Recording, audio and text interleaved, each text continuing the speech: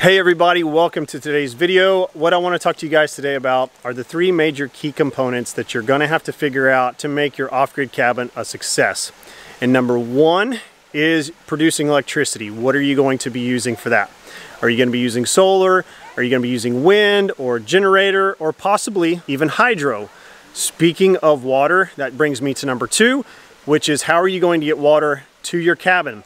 Are you going to be collecting rainwater in some sort of a cistern? Are you going to be bringing in water in jugs from another location? Do you have a spring on your property? And number three, which probably should be number two now that I think about it, is waste management. What type of system are you going to be installing to get rid of the waste? Because you're going to be bringing it in. What are you going to be using to get rid of it on your property? So make sure you stay tuned to our future videos because I am going to be explaining how we're going to be producing power here at our off-grid cabin, as well as how we're going to be pulling in water to the cabin. Today what I want to talk to you guys about is number three. What did we do at our off-grid cabin to get rid of waste? So let's begin.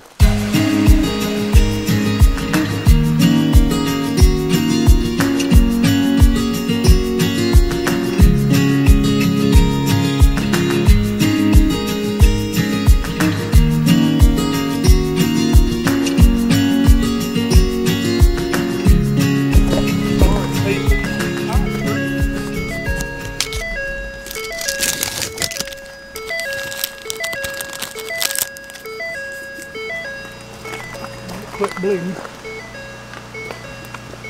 Jerry cut himself. Let PVC pipe just hit him on the head. Little old PVC. But it gashed him pretty good and he's bleeding pretty good. I don't know if a Band-Aid's really going to do much for you. Bleeding like a step hog. Well, you got that thing ready to go. Oh no, I didn't tear that. Let me tear that.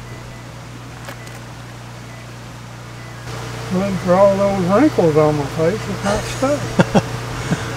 Another trail than the most deer I've shot. Got a blood trail. He was gushing. Hit a gusher. So what we're doing now is we are putting the plumbing in for the toilet. I'm gonna run some PVC pipe from our toilet, which is over there where Jerry's at, to our hole in the ground right over there. And then our septic is just right outside this wall. So early on in the process of us planning to build our off-grid cabin, waste management was a big concern for Laine and I. We were trying to find viable solutions for us that would fit our needs and wants as well as would fit our guests' needs and wants. Because if you've been following this build for a little bit, you might know, but this cabin will be a short-term rental like on Airbnb or VRBO. So I wanted people to have an enjoyable experience while they are here at our cabin. That was one of the main concerns for us. Was we are a family of six.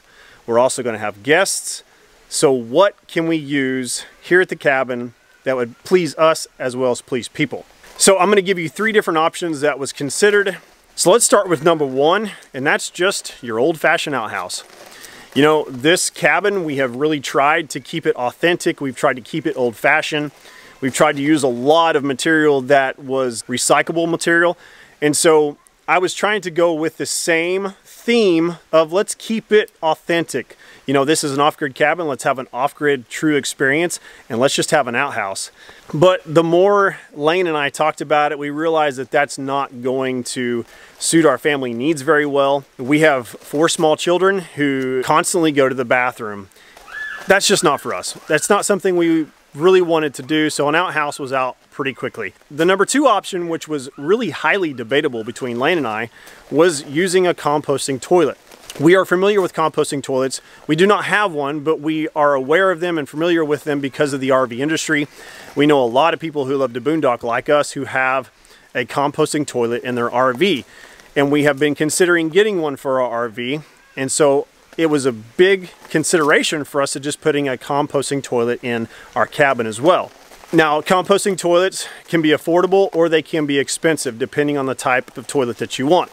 I have seen it where it has been super cheap and people are just going to the bathroom in a bucket and using sawdust and then disposing of that as it gets full. And then the composting toilets can run into a minimum of like $1,000 and even higher depending on a quality of one that you want. And so really for us, I think the drawback was we could have done a composting toilet, but it was still getting rid of the waste. Where are we going to get rid of the waste at? We could have handled that. I believe we could have found a place on the property for us to get rid of the waste.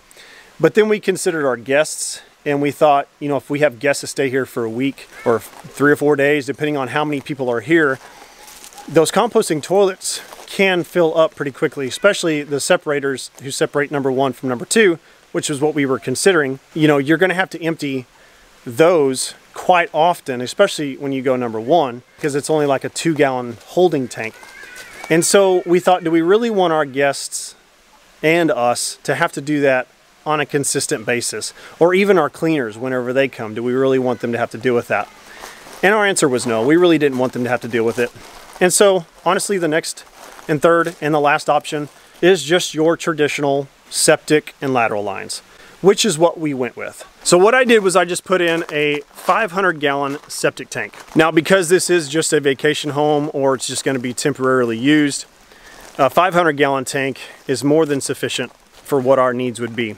But Jerry had his trencher. He dug us out a hole behind the bathroom area. We put the 500-gallon tank down into the ground. Then we began to run the perforated lateral lines throughout the property. We had really good soil to do this. That is one thing that you want to take into consideration, is your soil. Where are you going to be placing it at? Also your water source. If you have a spring or a well near you, you need to make sure that you have an ample amount of space between the two to make sure that you never pollute your water source. I've had a lot of people ask us about inspections or if we're required to have any types of permits at all, and the answer to that is no. The only thing though that our county requires is if you have less than 3 acres, then you do have to have a perk test done on your soil, and you have to put in a certified septic system based upon the county specs. If you're unaware, we have 50 acres, which means I did not have to get any type of permit or inspection for our septic system. I could put in whatever type of system that I wanted to put in. So we put in about 150 to 200 feet of perforated lateral lines. It zigzagged back and forth below our cabin. We also filled it with clean creek rock, and that's just to help it absorb in through the soil better. And it also helps keep a lot of the dirt and debris from falling in and clogging up your lateral lines. Here in a little bit, we're gonna put in the toilet that I bought. And we were just kind of discussing that. I didn't buy anything fancy. I didn't see no need in it. This is a Tuscany, is the brand name. What I was really looking for was this right here, this 1.06 gallons per flush. I really didn't want or wasn't really caring if I got a dual flush, but what I was looking for was this smaller amount on the gallon per flush because of us being off grid. I want to use less water. Also, I have a smaller septic tank, which is a 500 gallon. I was just looking for something that would use minimal water as possible. And this is what I found that was the cheapest, because this one was, I think, $90 as opposed to some of the other ones that were $200 to $300, and I just didn't see no need in spending a lot of money on a toilet. But I don't know much about toilets. I don't even know what the difference between a $100 toilet and a $300 toilet is. But we're gonna open this. Yeah, $200. Because they all look the same, like same height, same. I mean, this one had all the stuff that the $300 one had. Powerful flush, which is what I was looking for. I was looking for a taller seat height, and 16.5 was all the height that they offered out of all the toilets I seen. And the elongated bowl, which is what I like instead of just a circular or round one. I didn't really care for that. And it also had the slow close. So it had everything I needed and the price I got. I will say the only thing I don't really care about these dual flushes is the button to flush them is up on top. I kind of like the little handle that you flush in a traditional toilet right there versus pushing a button on top. But that's just me.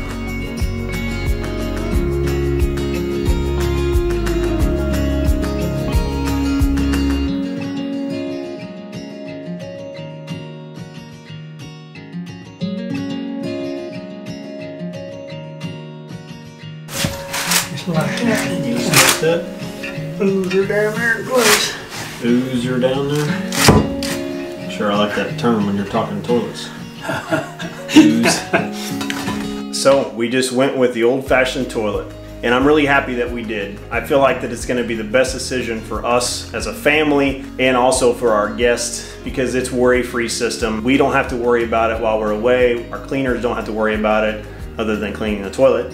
And our guests don't have to worry about it. So those are the three options when it comes to choosing waste management for an off-grid cabin.